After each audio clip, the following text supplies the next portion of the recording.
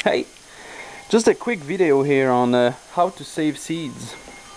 Now this is I don't remember the name, it's a winter squash anyway. I bought from the store. Supposedly it was organic and everything.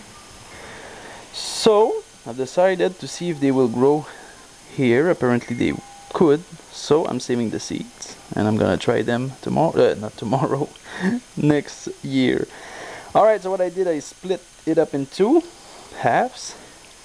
Got some beautiful seeds here. They're not damaged at all by the knife. And what I'm simply gonna do, I'm not gonna wash them or anything, and I'm just gonna put them all up on a towel that I got last time I was feeling like not cooking, damn it. And yeah, I got them from a restaurant.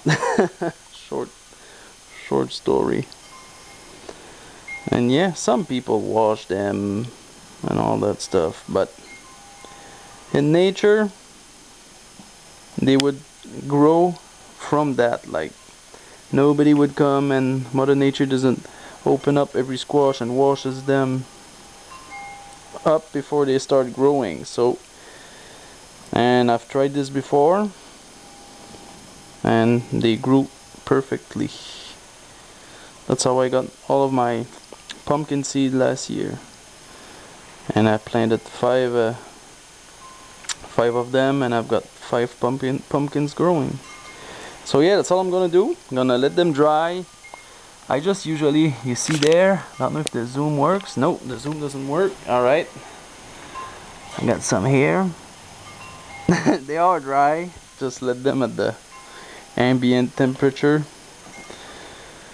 which is pretty dry, so it's okay. I wouldn't put them in like a humid place, because you know, if they're gonna be dried, they need some dry air. And after they're dry like that, I just put them in an old medicine bottle, and I store them in the fridge. I'm gonna show you. I'm not gonna get the fridge all dirty. Yeah, these are peanuts. There they are. Oh yeah, and I found also that keeping peanuts in the fridge, well, they taste better, I think. Not I think, I found. Alright, so that's how you save seeds. And come spring, I'm gonna be trying out. I'm gonna try and grow them. And that's a stew I'm making. And I'm making another bread today, and that is with good yeast. And I think there's a problem with the recipe. Next time I'm gonna try adding more yeast, and we'll see what it does. When it works, I'll update again about the bread. Alright, see you.